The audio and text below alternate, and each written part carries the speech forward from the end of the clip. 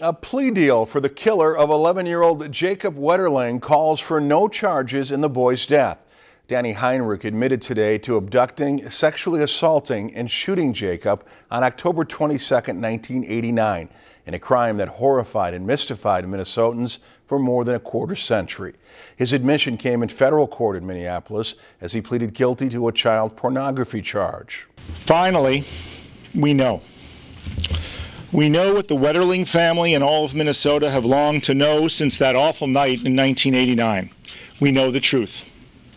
Danny Heinrich is no longer a person of interest. He is the confessed murderer of Jacob Wetterling. And for that, he will spend the next 20 years in prison. Heinrich led authorities to Jacob's body last week after initially denying involvement in his death. The 53-year-old Andover man described donning a mask and confronting 3 children with a revolver near Jacob's central Minnesota home. He says he took Jacob, handcuffed him, and assaulted him in a grove of trees. Afterward, he shot Jacob, later buried him in a gravel pit, and then reburied him a year later. Heinrich says when he took Jacob, the boy asked, "What did I do wrong?" What I really wanted to say today is about Jacob. He's taught us all how to live, how to love, how to be fair, how to be kind. He speaks to the world that he knew, that we all believe in, and it is a world that's worth fighting for. His legacy will go on.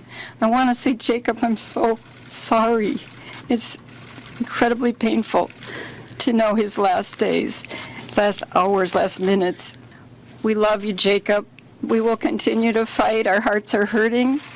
We will try and pull. I would love to talk to you all. I'm just not ready yet, because for us, Jacob was alive until we found him. Heinrich faces the statutory maximum of 20 years on the child pornography count, though Judge John Tunheim will decide his sentence. Heinrich could also be civilly committed to the state's sexual offender program after his prison sentence ends. If you've enjoyed this segment of Lakeland News, please consider making a tax-deductible contribution to Lakeland Public Television.